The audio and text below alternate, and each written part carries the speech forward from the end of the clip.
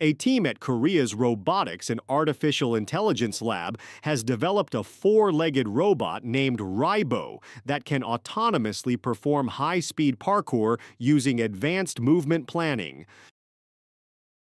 Designed for navigating unpredictable, obstacle-filled environments, Ribo uses a custom controller with a neural network-based planner and a tracker to plan routes and determine safe foot placements in real time. Ribo demonstrated impressive abilities, including running on walls briefly, jumping 1.3-meter gaps, and maneuvering over rocky terrain, ramps, stairs, and boxes. The team is now testing an improved version, Ribo 2, aiming to enhance performance and safety with potential applications in disaster zones and other challenging environments.